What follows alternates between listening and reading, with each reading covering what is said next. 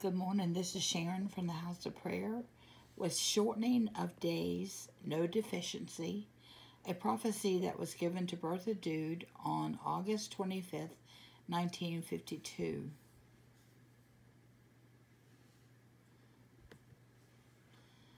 The spiritual development of men only progress minimal. A frightening state has arisen.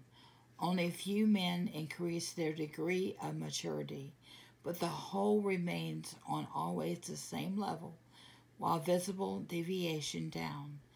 And if an end of this earth would not have been scheduled in the plan of salvation from eternity, then men with higher degree of maturity would also still again be thrown back into the deep. But for the sake of the chosen, God has shortened the days. The complete decline and falling away from God is no longer stoppable. That is why the shortening of the days is no longer a deficiency for fallen mankind, but still a salvation for the ones who can only assert themselves with difficulties, which have to struggle terribly to offer resistance to the assault from above. Mankind steers towards the end because it itself speeds it up. Because for the sake of the believers, the days will be shortened.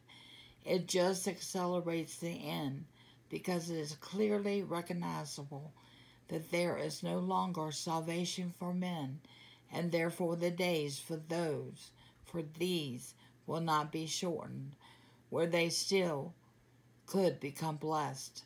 They have finally decided on the opponent of God, and that is why only God's children are to be helped, so that they stand firm in the last distress on this earth.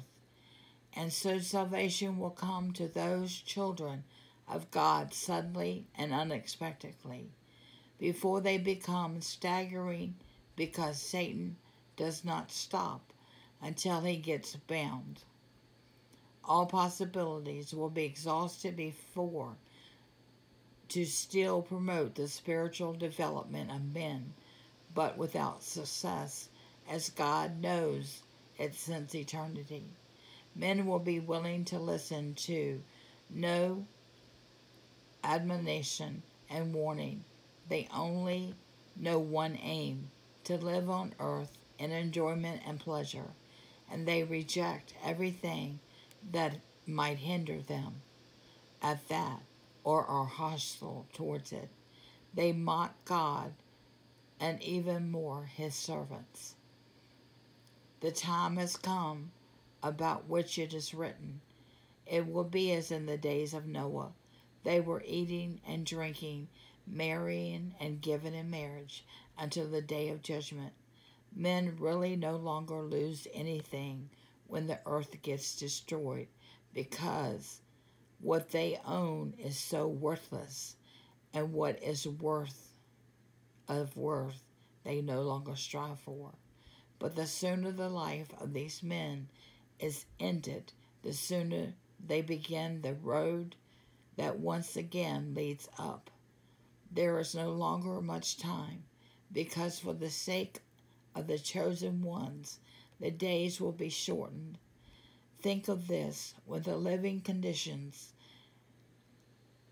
seem to be unbearable for you who want to remain loyal to God, think of this, that you receive power to hold out until the end, and this end will no longer be a long time in coming, because the promise will come true that God shortens the days for the sake of the chosen, to help them to get eternal happiness.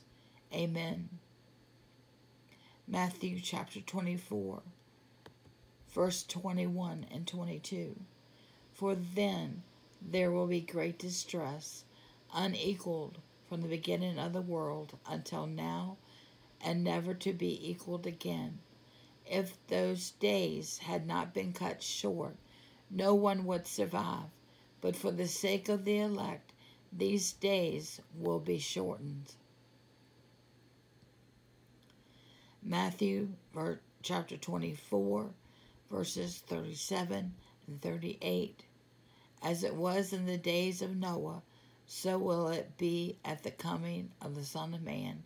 For in the last days before the flood, people were eating and drinking, marrying and giving in marriage, up to the day Noah entered the ark, and they knew nothing about what would happen until the flood came and took them all away.